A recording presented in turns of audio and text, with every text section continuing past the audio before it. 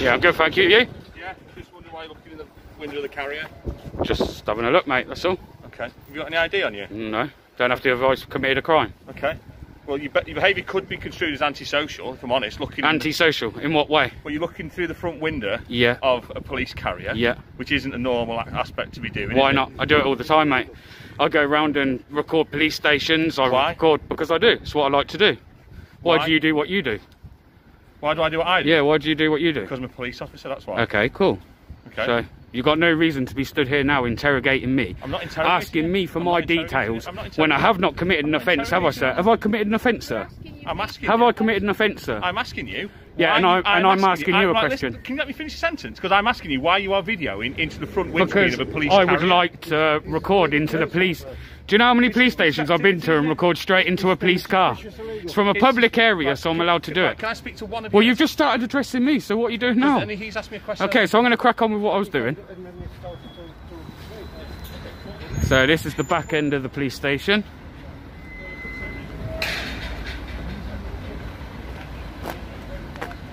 Trying to get my details from me, I don't think so.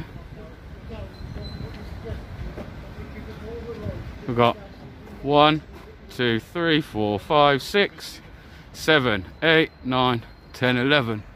11 cars in here that I can see, maybe 12, so.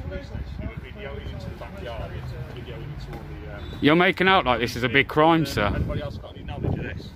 Yeah, it's called Pinnack movement. Maybe look it up. The Pinnack movement. Photography is not a crime.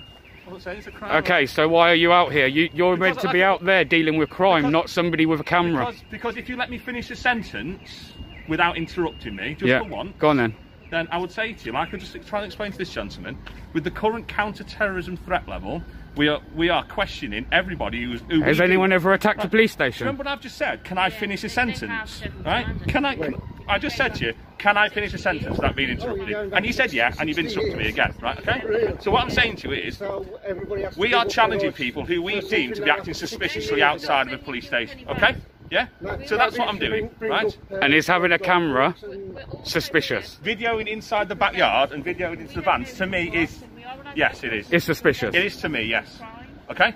Don't you think you need to block all this off so it can't be seen then from the public eye? Goes up to them and but nobody else does. Maybe people don't do what I'm interested in. Well, that's fine then. Okay, so you've got no right to come out. Have you got any ID? You don't. You don't actually. You have every right to ask me for my details. Are you trying? No, come on. If you know your job and you're not going to be incompetent here, are you telling me that you have a right to walk up to a member of the public and just ask for their details? And I have to give it you? You don't have to. No, I don't, do I? Exactly. Okay. So I've told you I'm not giving them. I've told you what I'm doing. I've told you what I'm doing. Right, can I just say, do you watch the news or anything like that? Yeah, well, now and again. They do lie a lot, don't they? But I do. At the end of the day, there are a security risk, isn't there? A security risk? Like counter-terrorism and all that kind of stuff. Right, do you think a terrorist is going to come and stand here with their camera, broad daylight, interact with you guys? Come on. That's silly. That's silly. That's silly. The memo what came out 2 years ago from the NPCC. The what? The NPCC. I'm sorry, I didn't get the first bit you sent in. Have you read the memo what came out 2 years ago about social media bloggers? There was a memo sent up and down the country. Said, 2 years ago. I've probably received more than one email in the last 2 years. All right, well, it's your job to remember them, not mine, sir. Well, like I said, it's your job to remember to put your flies up. Oh, well, sorry. Maybe you shouldn't be looking at my crutch, love.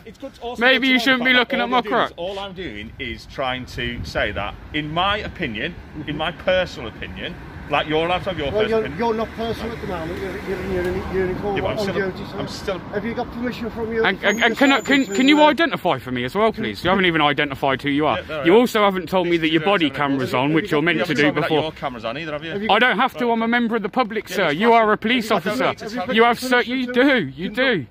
We'll see when I take you to a. It's not covert. Okay. It isn't covert. Section 3.5.5 of your code of conduct states that you should notify a member of the public when you first activate your body cam. If you activate it before, you get... Crazy when a member of the public knows that better than you. 3.5.6 says that you should notify them at the first opportunity. Okay.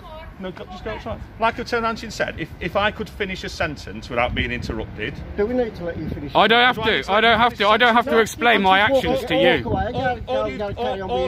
All you've done is you've asked me why I've stopped you, and I was about to tell you, and then you talked over the top of me, so there's no point, is there? Okay, let me go.